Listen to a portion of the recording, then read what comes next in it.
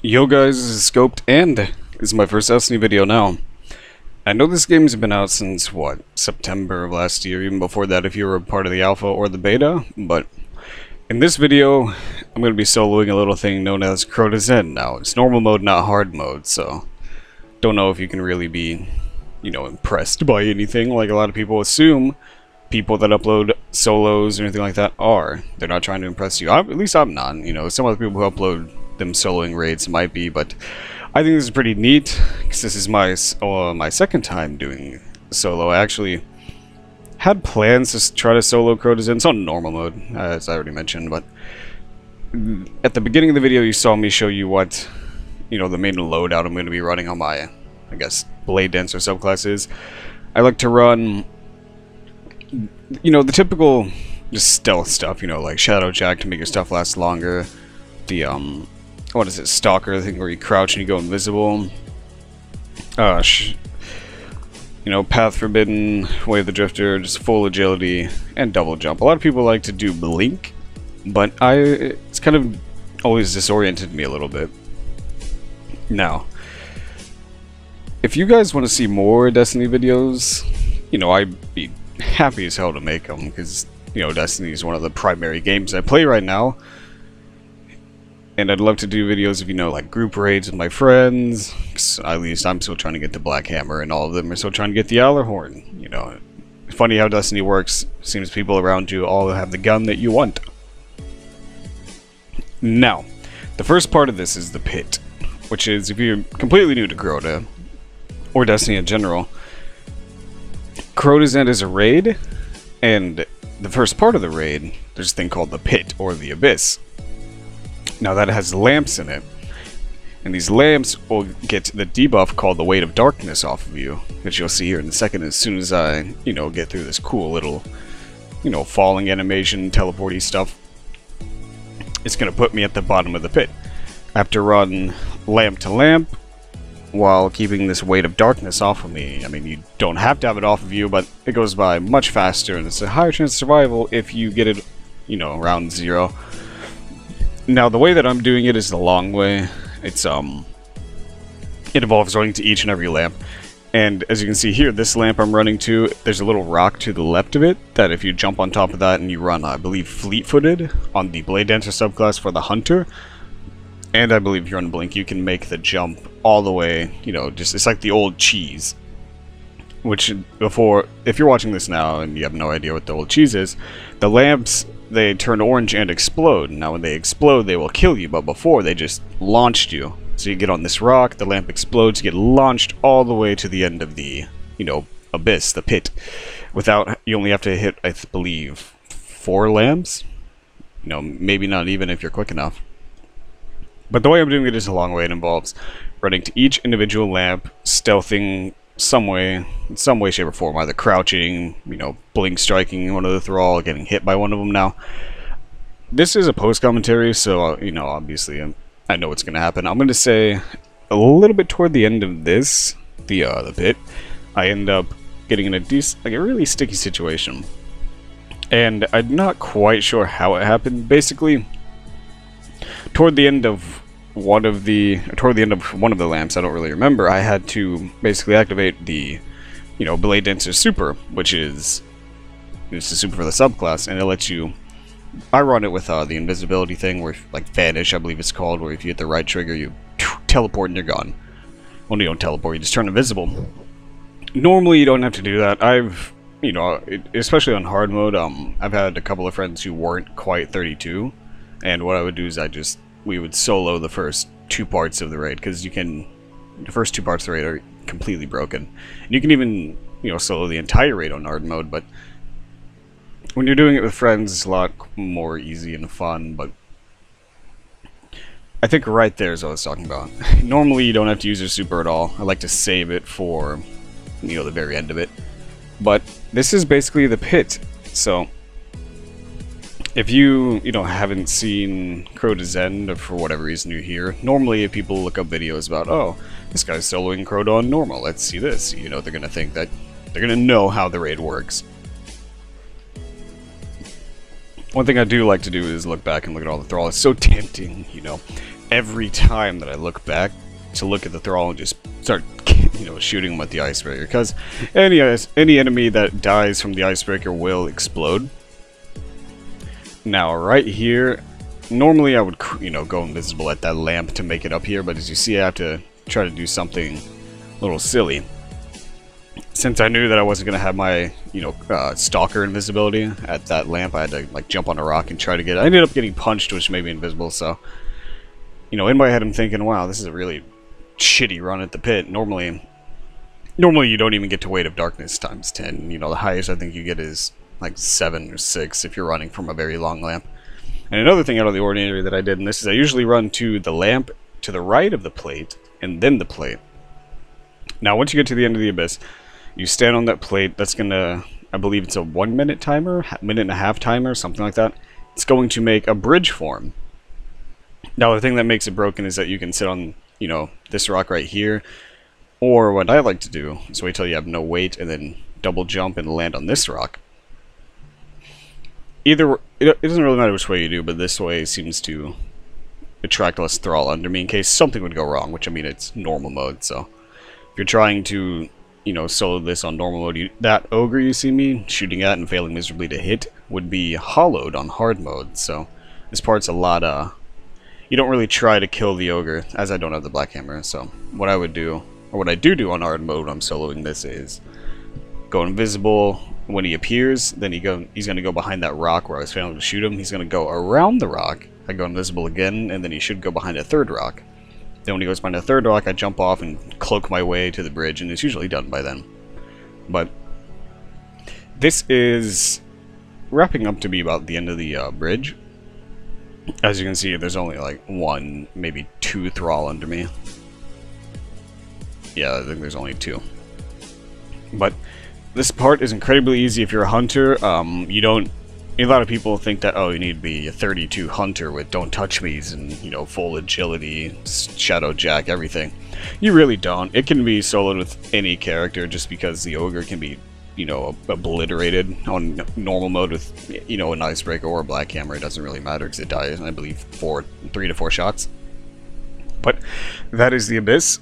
And let's move on to the next part of the raid. Now, I don't know if I'm going to be talking for the entirety of the raid, because this is post-commentary, and I don't know how long I can keep up about, you know, 20-ish, 28-minute video-ish worth of commentary. So if I ever go quiet and don't speak, that's because I'm waiting for some new part of the raid to pick up. Now, we move on to the second part of the raid, which is the bridge. Now, when you're doing this on normal mode, I believe... the best way is just to have your entire team. There's 3 plates. I'm sitting on the middle plate. The 3 plates have to be held in order to make well, the middle plate forms a bridge. The other 2 you have to hold so you don't die because there's totems on it. But on normal mode, it's easier just to have, you know, 3 people get on the plates with 1 person, you know, killing the sword. Then you get 1 person across, and they can just hide on the other side while you snipe the ogres. Now, that is not the legitimate way to do it. What I'm doing here, since I'm alone, is you have to do a sword fly. And all of this is completely legitimate in a sense, but not how Bungie wants you to play the game. Normally, if you have a full fire team of 6 people, you have to form the bridge and get 3 people across, and then the 3 people get across on the other side, they form the bridge. Now, this way is just... you can juggle the middle plate, as in, like, you stand on it and you wait till the totems start, like, activating. Then you jump off. You jump on the plate again, then you jump off. But that just takes too much time, and, you know, even though this isn't a speed run by any stretch of the imagination, I still just... I'm better with the sword fly than I am trying to juggle the plate, so... For this part, I'm switching over to the trusty, everybody loves it, the Yaller Horn. Which, a fun story about my Yaller Horn is the one that's 331. I ended up buying from Zur when he sold it. Now, I had no idea it was a good... I had no idea it was a good gun by any means. Come to find out, it's one of the most coveted guns in Destiny now. After I bought it from Zur, I ended up getting one from Atheon hard mode about, you know, I want to say 4 to 5 weeks ago. And I believe 2 weeks ago I got another one from the Gorgon chest. So I dismantled the one I got from Atheon thinking, oh, I'm never going to get another one because it's, you know, such a rare weapon. But now I'm kind of sad that I did dismantle it because I have 3 characters, and having one on all 3 characters would be, you know, it just saves vault space and, you know, switching your gun between all 3 characters. Now I got out the Horn, or the Gatlahorn, for the ogres right here. Now the strategy that I was using is I'm going to use all of the rockets on one, all -1 on the right side ogre where I'm standing now. I'm going to shoot the last one at this guy. I'm going to run, hide, you know, blink, strike, go invisible, so I'm going to switch my guns without getting destroyed. And I'm going to switch over to the Icebreaker. Now, the only reason I'm doing this is because I believe I took a synth, so you can keep your distance from this ogre for, you know, the entirety of like your time killing it. So getting out the Icebreaker, it takes, I want to say, 7-8 shots from the Icebreaker to do anything. So the Icebreaker, I feel like for this part, saves heavy and is a little bit less, you know, risky to keep your distance. But once those 2 ogres are dead, that's kind of the whole checkpoint for the raid, or not the raid, the, you know, bridge. You can see the wizard despawning. So we'll get on to the next part, which it's not really a part, it's like a mini part, which is the Shrieker chest. Now, normally the thing that I do with the Shrieker chest over here is I will, you know, wait for it to spawn, snipe the first one, then I get up to a little spot with my rocket launcher, and I, you know, rocket the second one. And then you, because there's 2 Shriekers, they each have a little invisible glass window that you can, that'll prevent you from going through. So you need to take out the Shriekers. First Shrieker gets rid of the first one, the second one gets rid of the second one, as you can, you know, put 2 and 2 together. Now right here is a bit of a fail. Normally you shoot 1 rocket, shoot the second one. Now I pre-jacked. As you can see, I'm just standing here like, oh shit. But I shot the first one, and I messed up on the timing because I thought I shot the second one. Because normally what I'll do is, you know, shoot 2 rockets at the second one, activate my super, go invisible, and then run through. And normally you can get to the chest door that way alone. But me, being the retard I am, completely messed it up. But it's still salvageable. You just can't get to the Shrieker chest, which, let's be honest, just gives you 2 shards of energy anyway, so who even wants it? Unless you're not 32. But right here, you just jump over their little blasts, you know, punch a thrall so you can go invisible, and then you just sneak your way through it. Really not that hard. I think it's kind of weird that this entire raid can be soloed by a hunter, which, I mean, hunter is, you know, the best class, as many people think. But it's cool in a way too, because the Vault of Glass you can't really, you know, solo, because there's so many instances where you need more than one person. Like the Confluxes, like maybe you can solo it if you're really lucky and you do the heavy ammo glitch properly. Now here, you see the magic of editing, I skipped, you know, the 3 failed attempts I had because my controller kept dying and I couldn't yeah, that's a great excuse. No, my controller kept dying, and I couldn't find I have the play in charge kit, so I couldn't find the little, like, plug-in. But I ended up finding it, and I think I messed up another time because I killed myself by hitting one of the chains, like the genius I am. But this is how I run it on solo mode, or solo mode. How I run it on normal mode when I'm doing it solo. Now, this is probably a pretty fast way to do it, you know, with a team if they both have, you know, Gatlahorns, because they can just sit in the room and take out both sides easy, and you can run in and just gank your ute in, you know, 15 seconds. This whole part is, you know, you can get down really quickly, but the strategy I'm employing, I believe, is one that I saw from SC's Slayridge. At least that's the first person I saw do it. I don't know if he's the one to credit for it, but basically what he did is he takes out, you know, both wizards in here, takes out both wizards and the Shrieker at the same time, then he escapes. Now, he had the Black Hammer, which I do not have, so I have to run out here, escape death. You know, I crouch, but then I realize, oh shit, I'm getting shot, because sometimes they shoot at me and sometimes they don't. So, fire off my last Horn, because the strategy I have, it doesn't involve me shooting rockets at her. So switch over to the Hunger, switch to the Icebreaker. And basically, if you don't aggro any of her shots on you, she does not move. Now, if she doesn't move, you can get on top of this little, don't know if it's a doorway. It's just like little, just platform you can land on, and you can sit there, and the whole time she's singing, you can shoot her in the face. It takes 7 Icebreaker shots, and by the time you get through 6 precision hit, 7 Icebreaker shots to the chest, or head, maybe I might do. But the first, as soon as you get done with the first 6, the 7th one should spawn. Now, as you can see, I'm kind of peeking around, making sure she's there, trying not to aggro her fire.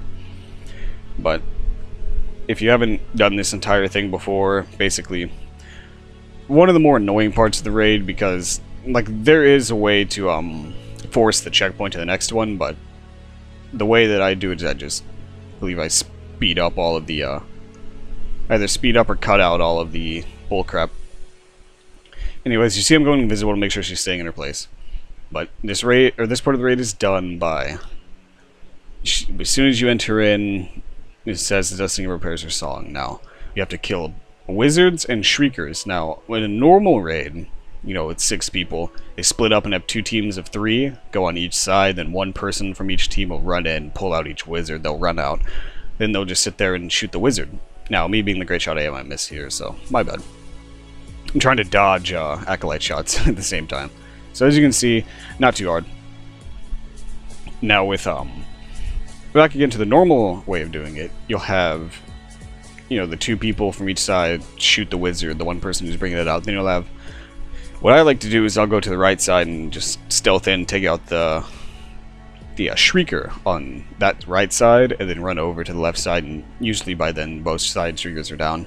And then we just kill all of the hollowed enemies, like the knights and all that stuff, and get rid of that. So this is where the annoying part comes in. For the checkpoint, you have to kill a lot of enemies. Now, another strut from SC Slayerage, he kills all of the he kills all of the ads outside, and then he kills a certain amount of ones inside, and then a sword knight on the outside kills him and triggers a checkpoint without the checkpoint actually happening.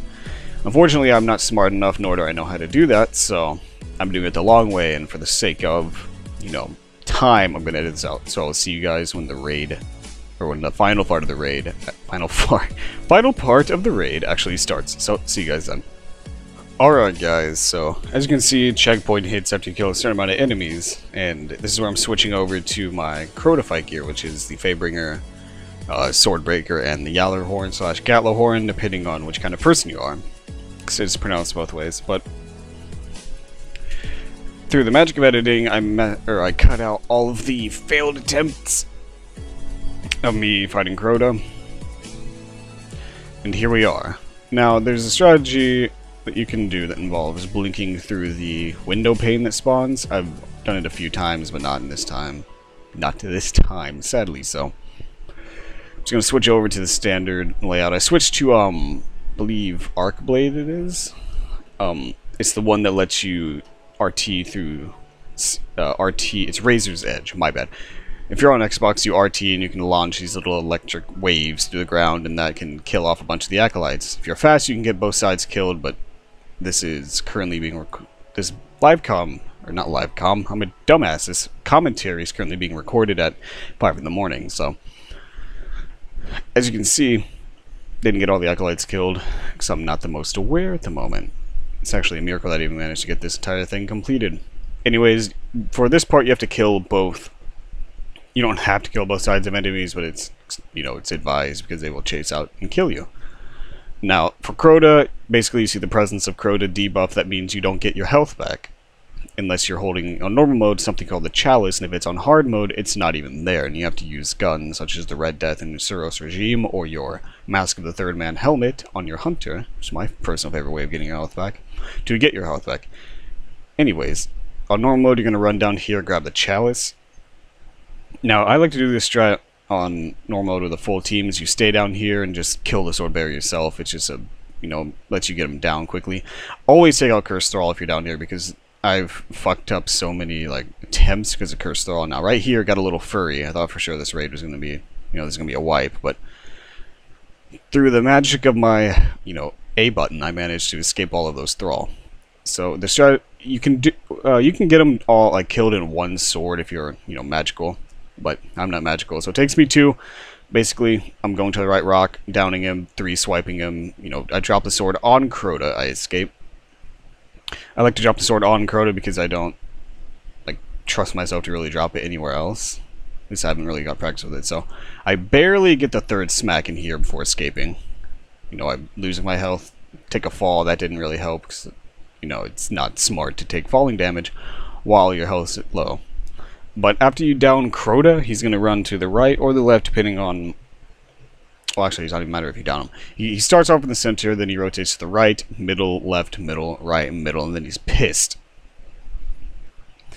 And the goal of this is to get him, you know, killed before he gets pissed / enraged. Now, on hard mode, he gets auto-enraged when he has, like, 15% health or so. At least that's the number people throw around. But on this mode, he doesn't get mad unless you hit a certain time limit, so, you know, you don't have to worry about that. Now, my strategy for taking out this, or for, you know, taking out the sword, I want to make sure he's, you know, as you see me looking at Crota. Crota's going to run back to the center. I want to make sure the sword is on the other side. So I'm trying to take out as many thralls as I can, and then I get the timing down to where, as I'm going across, Crota is, you know, running back to the center. As you can see, I'm trying to keep him in my screen so I can see if he's going across. I see he is going across. So this is when I turn around. I notice that I have 5 rockets, so I can afford to shoot 1. You know, that kind of brings him over here and toward me and does a good amount of damage. So another kind of, you know, fuck up I did is that missed the thing. I went to reload my rocket, didn't reload it in time, and picked up the sword. So, you know, if it's not a speed run, but it still works. It's kind of a mess up part of mine. Right here, I'm slipping off the rock, which I end up doing twice.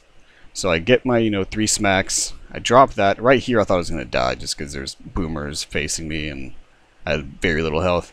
So I'm trying to, procrastinate hitting Crota with the rocket as much as possible because I don't want to die. And I finally do hit him with, the 2 smacks. It's 3-3-3-2. In terms of how many smacks it takes to down him in 4 swords. Anyways, that is me soloing Crota on normal mode. Not the most impressive thing, but it was still neat. And I think that, some of you might enjoy seeing it. So, oh man, this has been a long commentary. So if you guys want to see more videos, mainly of Destiny, just tell me in the comments. And I'll see you guys in the next video. Bye.